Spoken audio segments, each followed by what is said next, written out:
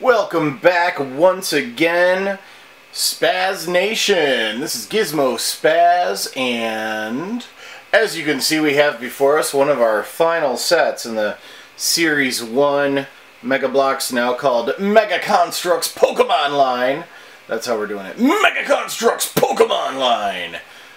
I'm presenting it. I'm a presentationer. If that... no, never mind. Anyway, let me adjust my light there a little. There, ooh, that's much nicer. I apologize if my lighting was off for all of the other videos that I did recently. Anyway, back to our review.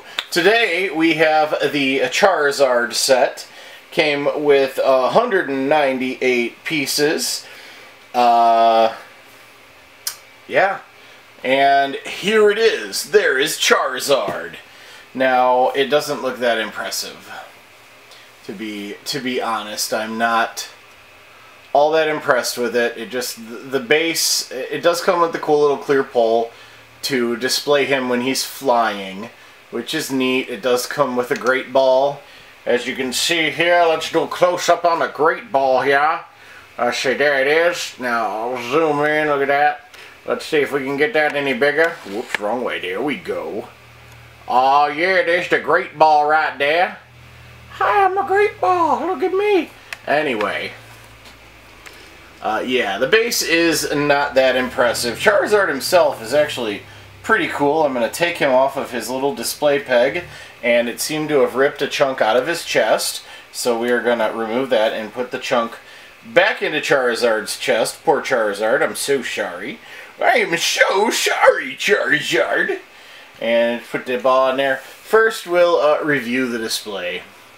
The display it's made up of two pieces, two of those little sections that we keep seeing, and you got some rock outcroppings, and of course the little place you keep the ball, and just some pedestals. Now I added a couple of, for some reason it came with a couple extras of these little cylindrical pieces. And I just added them on here and here to make them a little taller, to make his display base a little taller. So, yeah, I don't know why they gave the extra cylindrical pieces, but I thought, you know, might as well use them. And now the Charizard figure is actually really cool. He's very poseable. You can make him standing. He does not have to be in flying position. His arms are very articulated. He has 3 fingers on each hand. His hands can swivel however you want, not that you can really tell from the articulation. Whoa. Okay. Anyway, you got him shoulder, elbow, and like I said, wrist swivel. His neck, it's just at the base of his neck there. His head can move in any way you want it to, which is pretty cute. His legs are a little less able to articulate.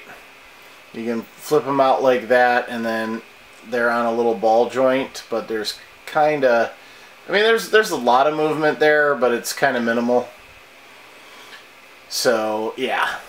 Also, his wings have 1, 2, 3 different points of articulation, so you can actually fold them up. Whoops, oh, I just pulled that part right off. Okay, that goes back on there. Did I get it on right? No. Come on, put it back on. There we go. Sorry about that. I seem to be just taking him apart as we go. So you can actually fold his wings up pretty small and have them so he's just standing there. He's like, I'm just standing here. I'm just a Charizard.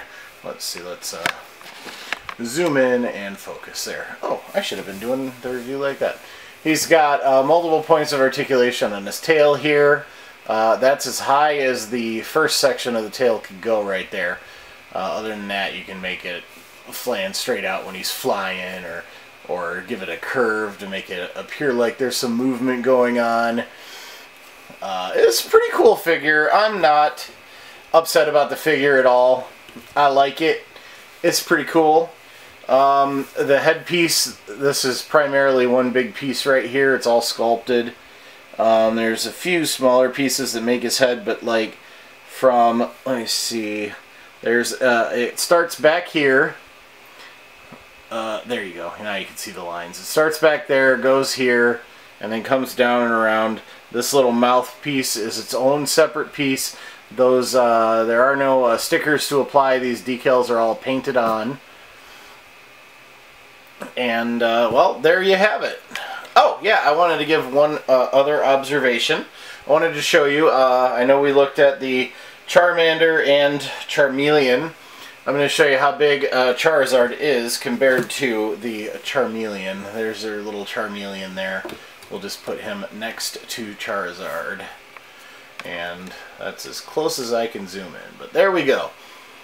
And then grab a little Charmander here, and then we'll have the whole family. There we go. Aww. Pardon me. I don't know if you heard that. But I apologize.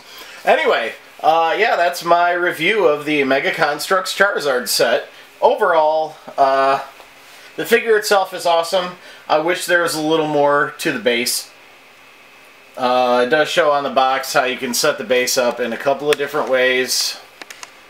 But there's just not many pieces to it. It's just not that great in my opinion. IMO into my IMO. Anyway, yeah, I think we're going to call it quits for this one. Till next time, happy hunting, be kind, and goodbye. See you next time. Bye.